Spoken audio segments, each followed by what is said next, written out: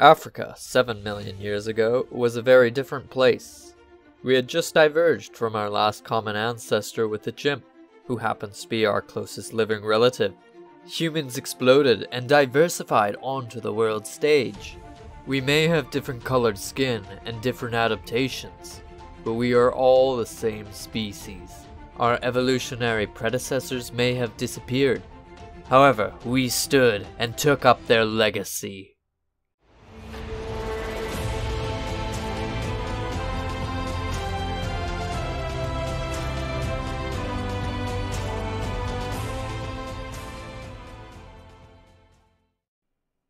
We are very industrious creatures.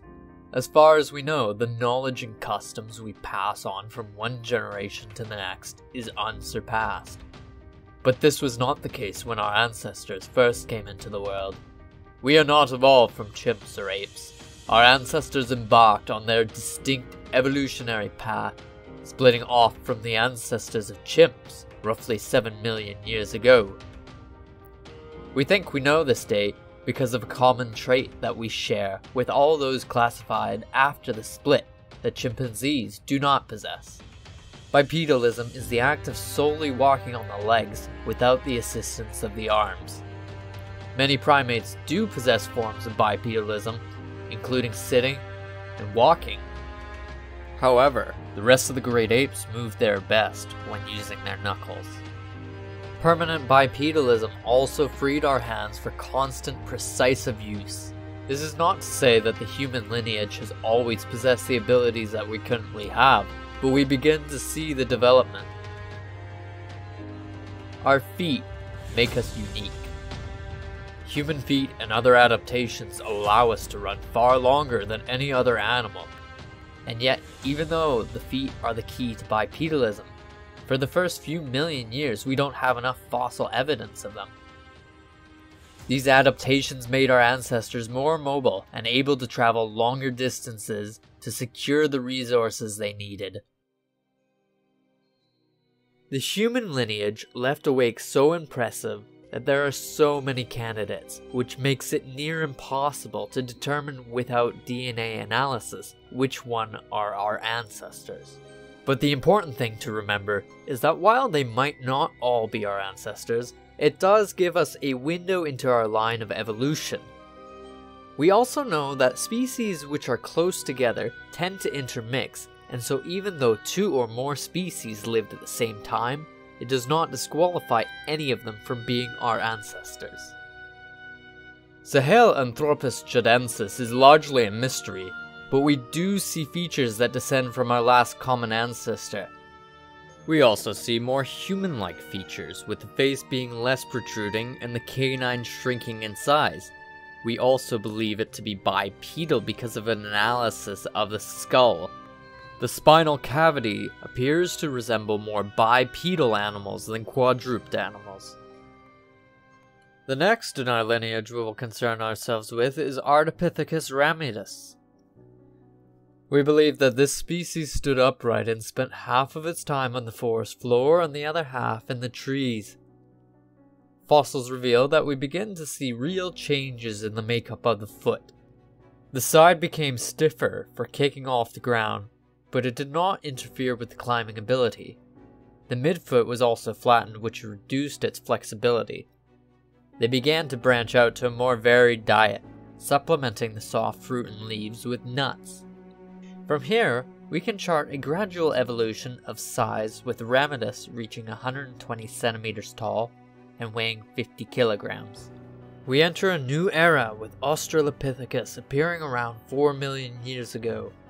There were many species of Australopithecus, and as we go along their lineage, their molars grew in size while their canine shrank. All were bipedal, and they ventured into more open environments, but they did not yet give up their lives in the trees. Additionally, they were probably not able to run or jump when on 2 legs, but their feet did adapt to stabilize their ankles.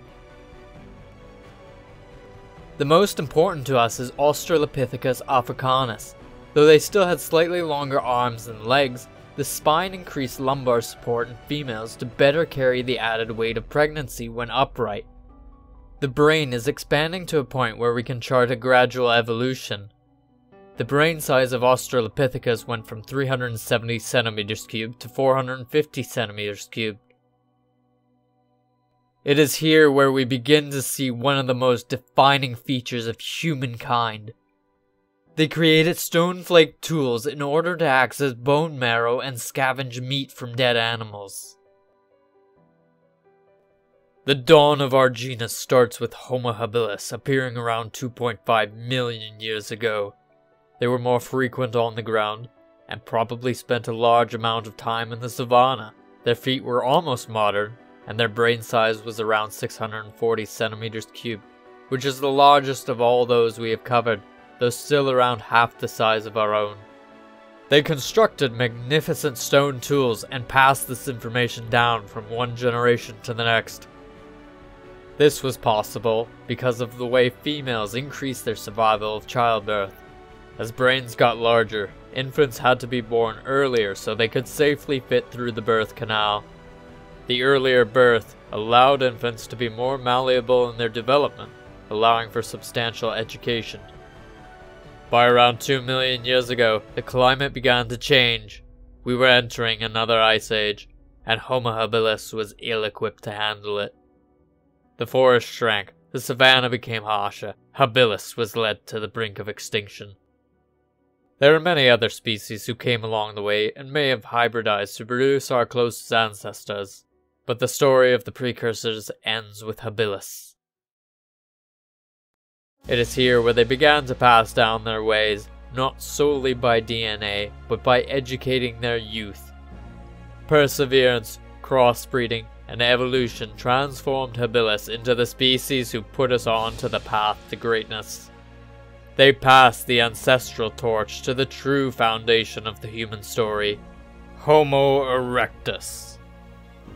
Our ancestors were no longer the simple creatures they were at the beginning of the lineage. They became increasingly complex, innovative, light on their feet. They began to construct stone tools to make up for their shortcomings, and yet, they are still just a preview of the titanic epic which is to come.